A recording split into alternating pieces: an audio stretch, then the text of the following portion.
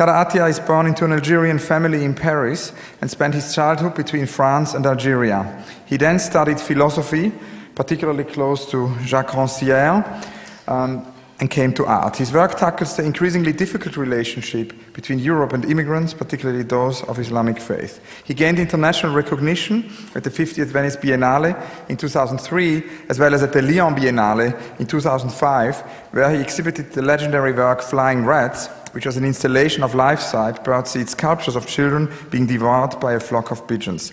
His recent exhibitions include the Havana Biennale, the Sydney Biennial, La Force de l'Art, which is the Paris Triennial, and he's more and more also connected to architecture. So we had a long public conversation actually at Teresa Glado's Falmouth convention earlier this year, which had a lot to do, as a long interview about Kader's connection to architecture and urbanism.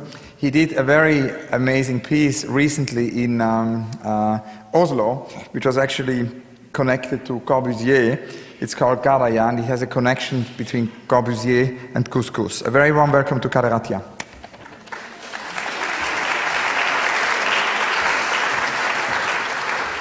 Thank you, Hans-Ulrich. Thank you all the crew of the Serpentine for the invitation to talk. Thank you for the audience that is coming on Sunday. We're going to start actually by this representation I did,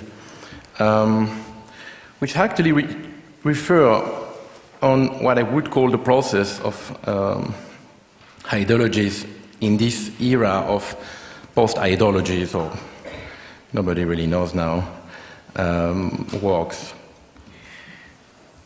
I'm going to read this short text and then show you a different example.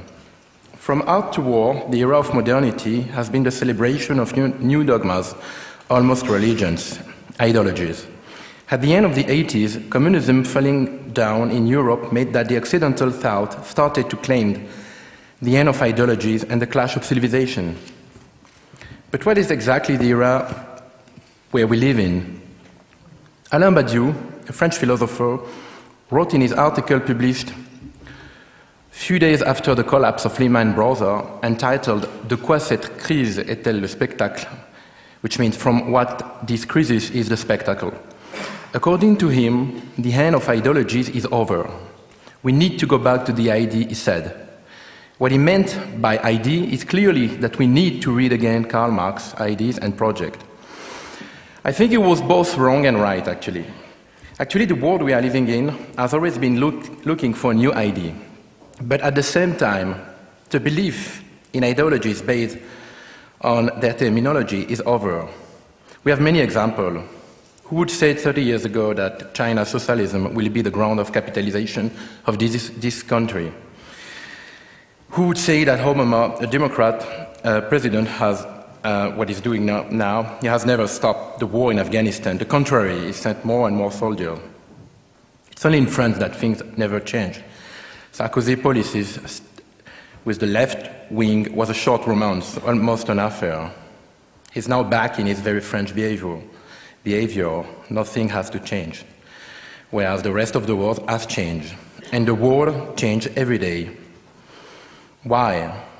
Because today, at this post-postmodern era, I would quote Achille Mbembe, the oversaturation of daily news about the world has created an ephemeral behavior of ethic.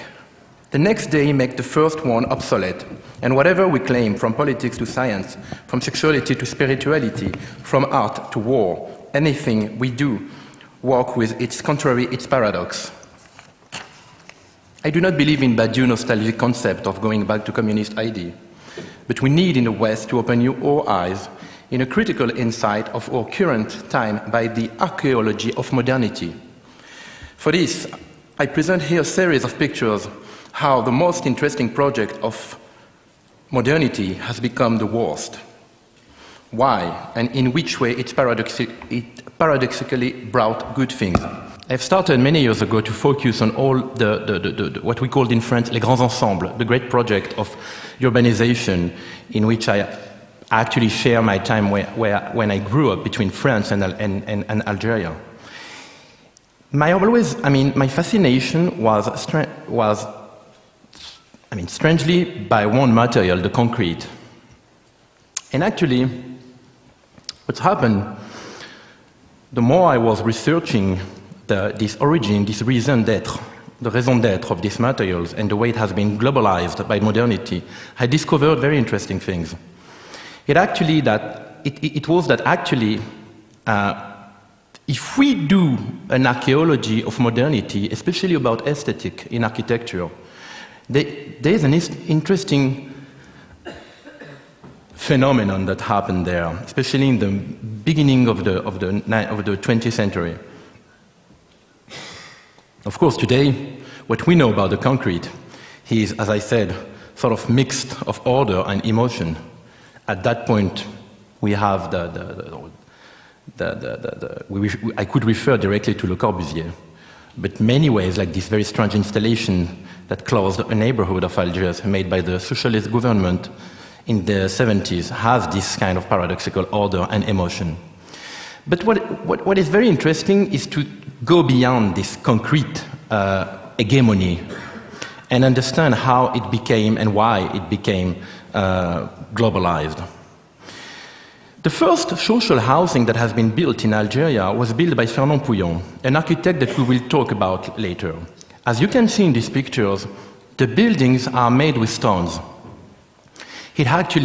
It's a very important detail, actually, because Fernand Pouillon, at the end of his life, spent 3 years in jail because he decided very early to go against the using of concrete. So what's happened here is that if you focus on this architecture that are social housing in Algiers built in the beginning of the 50s, you will understand how much the relation with what we could call the archaeology of modernism, of modern aesthetic, has to do with North Africa.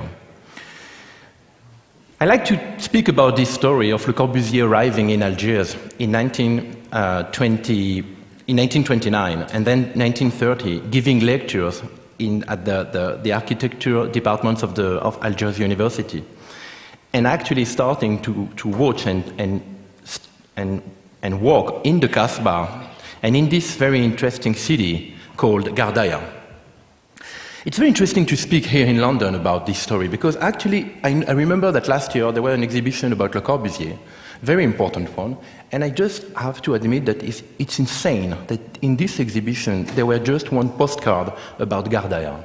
Gardaia is the city in which Le Corbusier has spent more than 7 weeks taking pictures, doing drawings. We have all the bibliography about this, but nobody, especially the Fondation Le Corbusier, wants to talk about this. I'm going to show you pictures like this one of La Chapelle de Ronchamp, the first masterpiece of Le Corbusier that he built when he was back from Algeria in France. The Chapelle de Ronchamp, especially the walls, has a lot to do with the city of Gardaia that you can discover in these pictures. Especially the process of what Le Corbusier put in his manifesto, La Charte d'Athènes, the free facade.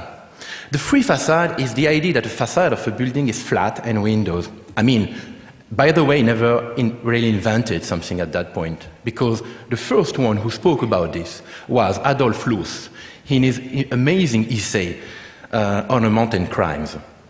So, following the story I'm telling you now, you just need to make the relation between this Algerian city, absolutely lost in the middle of the Sahara, in which both Muslim and Jewish community have lived together during 8th century, building a world that the genius of modernity in architecture, Le Corbusier, discovered beginning of the 30s.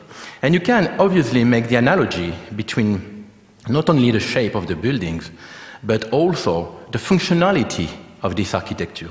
So this presentation I'm doing here as both a searcher and an artist is just to create a real focus on what I call the amnesia of art history, and especially in architecture. All these houses that you are watching now, like this one that has been built in the middle of the 19th century in Gardaia, you just could imagine what was the reaction of Le Corbusier in front of this building beginning of the 30s. What is interesting in this discovery that many, I mean, I have to admit that many architects know, it's what will be the following. Because Le Corbusier did an amazing project. I mean, okay, he copied Gardaïa, as you can see here. That's why I created this piece, which is actually the couscous I offered to Le Corbusier and Fernand Pouillon in the museum. And actually, the idea is always to go beyond the historical fact in order to improve I mean, just the knowledge of it and maybe understand more the future. So the next step of this sort of appropriation by the genius of Le Corbusier is to understand beyond, I mean, before, from where this totally, absolutely lost aesthetic came. And actually, I would say that this, oh my God, it's very short. I would say that I mean, what we could call the Afro-Arab aesthetic came from the area of the Middle East, especially many places. I don't know if you, I mean, sure that people know Shiban, the city of the 9 floors building built 2,000 years ago in Yemen, that people, some connoisseurs called the Manhattan of the desert. I think we should call Manhattan the Shiban of the North, because I think this has been built 2,000 years before. So what I call the Afro-Arab architecture, and I'm sorry, but I'm going to make it faster, is all the relation that this architecture and the sub-Saharan architecture has been mixed in Gardaïa to bring something. The first architect I told you before, Fernand Pouillon, here, has had a second life where he actually really developed and he took the inspiration of this architecture in Algeria to really reinvent something. And unfortunately was not as lucky as Le Corbusier because nobody really knows him. What Fernand Pouillon did, he just prepared the ground for these amazing movements that Hans-Ulrich, you know very well, Team 10. And actually, it's very fascinating because especially these buildings that still exist in Algiers, called 200 columns. I mean, Fernand Pouillon, obviously, as you can see in this building, was influenced by the architecture of the desert, by Gardaïa. But what I like very much, like Le Corbusier and what I like very much with Fernand Pouillon is that he actually really created an aesthetic that has to do with this Afro-Arab architecture. This is a marketplace, for instance. This is the beginning of what I would say Team 10. Here, Team 10, who focused on this idea of the reappropriation that I use in a piece called Casbah. This Team 10 has really invented, and I'm very happy to show you this also now, the idea that a Medina, a traditional Arab city, could be vertical. So look at this.